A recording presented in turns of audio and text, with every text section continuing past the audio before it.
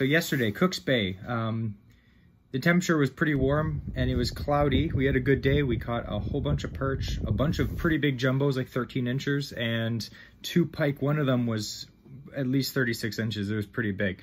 But the main technique that we were doing is we would drill a hole, we'd look down with the camera, see what's going on down there, and then we would use liftless crankbaits to call the fish in. Like this is the rip and wrap, that size. Really noisy. We would just, you know, jig that thing up and down, and you'll notice that if there's no fish down there, if you call them in with a rattle bait, oftentimes you'll see a bunch of perch just move in, right? So basically rattle bait, different colors. I was using this silver blue color, which is one of my favorites. Mike was using a more of a hot fire tiger color. We'd call them in, we'd see them on the camera come in, and then we'd switch techniques. Yesterday, the bite was pretty light. One of the things that I was catching the most fish on myself, I got this little 23-inch light. This is a 13 fishing tickle stick. It's the one that has the flat tip. Super, super sensitive. I didn't get the ultralight, I got the light because on Simcoe, oftentimes you're fishing deeper water. I like to have just a little bit more power if I'm using some slightly bigger jigs. So the deal for me yesterday, you probably can't see this, but is this is a 1/16 of an ounce tungsten, also 1/32 of an ounce tungsten, and tipped on that. Mike was just using a bare tungsten. He was catching fish, and I have just added a little Berkeley. It's a 3/4 inch Berkeley ice. I think it's called a mayfly. Just a little black and gray, slightly translucent little nymph. And basically, it's really nice to have a camera because you can really see how much, probably 90% of people overwork their baits. They're just jigging it up and down. Literally, you can just slightly twitch, even just slightly shake your hand, and you can see your jig just pulsating up and down. And these fish were super spooked.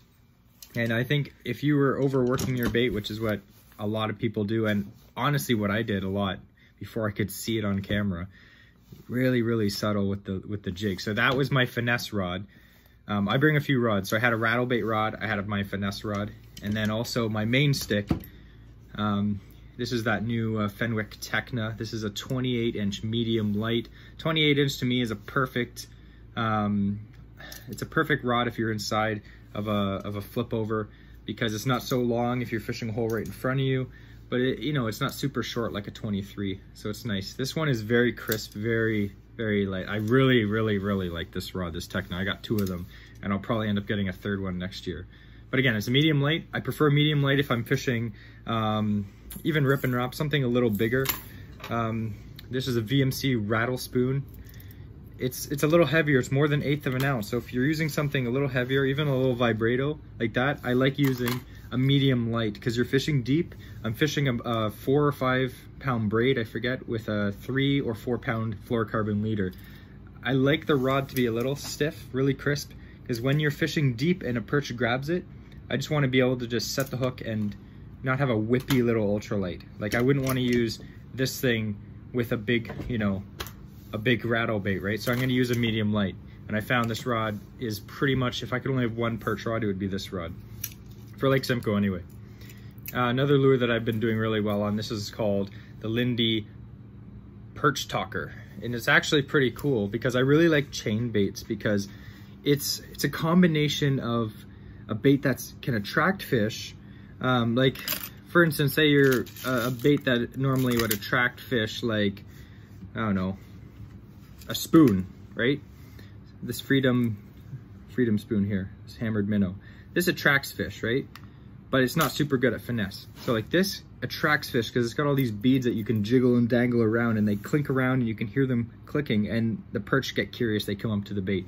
But then when they come up, if they're finicky, you can literally just hold it there, and if you have a minnow head on there or a live minnow, the minnow is just twitching around on there, and the perch will commit to the minnow. If they're aggressive, you can work it pretty aggressively, but if they're finicky, it's also a really good finesse technique. So really, chain baits, I really love chain baits. Me and Andrew have been using chain baits for years. Like for years we used, this is the Blue Fox Nomad. Basically, I think since Blue Fox is owned by Rapala and VMC, all the Blue Fox ice fishing lures are now VMC, right? So they have VMC versions of all these now, and they're, you know, they're a little nicer. But chain baits, really good. Finesse also brings in fish. So I mean, like, it's a super versatile bait. And these things, they sink pretty fast. They come in different sizes. I had gold yesterday. Gold is something that I like to use when it's cloudy, and silver is something I use when it's sunny. I don't know what works well for you, but that works well for me. But anyway, another chain bait that I've really been killing on is this little Castmaster. It's actually got a little triple treble with resin, glow resin. I've had the Perch grab the resin, but I've also been taking this hook off because there's a little clip.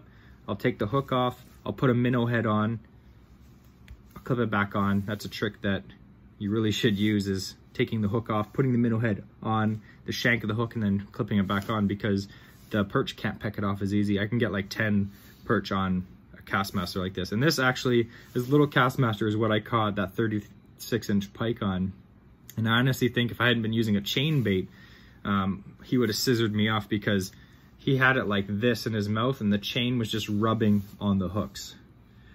Sorry, not on the hooks, on his teeth. So he had it like right in the corner of his mouth. And I think that if I hadn't been using a chain bait, if I had been using something, you know, just like a regular spoon, he would have just scissored the line, you know. Another really cool lure that, you know, it's a classic, is this one actually is a jig and wrap. This is the tiniest size you can get, and this is actually goby color. I really like that Rapala has a lot of really realistic colors, and goby on Simcoe is a necessity. What I'll do is the same thing, put a minnow head on the treble there. That's also a search bait, but it's also a good finesse bait, because they'll hit it when it's just sitting there too. The second pike that I caught, I actually caught on this VMC rattle spoon tipped with a minnow. This is a UV glow one, which I really like. Been doing very well. It was a very dark day, pretty cloudy, so we were using all glow. We did really good. And yeah, basically that's what happened yesterday. Yesterday was it was a great day. We had the underwater camera down there, which is this little Markham unit here. This thing, really a little bit expensive to buy a camera, but 100% worth it. The first day I fished with Andrew with that camera, he was just like, game changer. And then me and Mike went out yesterday, and he said the same thing. He's like, game changer. You can drop it down, you can find fish, you can see fish. We saw pike just swimming around. We saw some catfish swimming around. You'll see perch, bluegill, bass, whatever.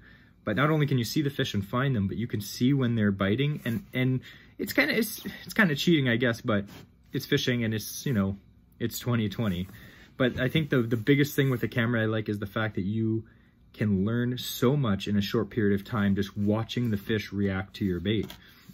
I mean, if you're working too aggressively and you see the perch are just, you know, they're looking at it and they swim off, you can slow down and literally just let it hang there.